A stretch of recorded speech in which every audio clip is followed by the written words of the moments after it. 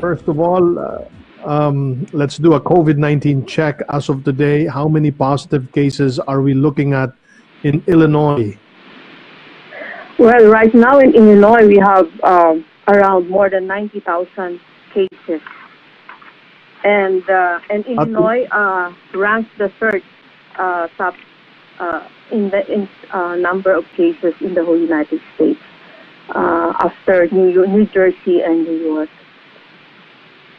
Meron po bang mga Pilipino na nagpositibo? Of course, meron ho. As of now, we have recorded 42 Filipino-Americans with COVID cases in the whole Midwest.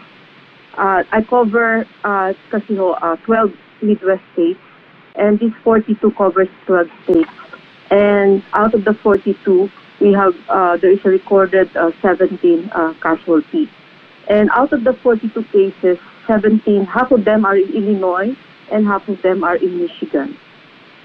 And unfortunately, din ho, half of those deaths are from our healthcare workers. Yes, actually, you said Illinois, yes, already now we are on the phase 2 of 5.5 phase plan meant to restore, the Illinois state. Right now, the Illinois was able to do a lot of testing. Earlier, the goal was to have 10,000 tests per day, and at this moment, they were able to make more than 10,000 testing per day. So that's my milestone as far as Illinois is concerned. And we are now on phase 2, which is they are flattening the curve. So the number of cases are stabilizing, it's not declining.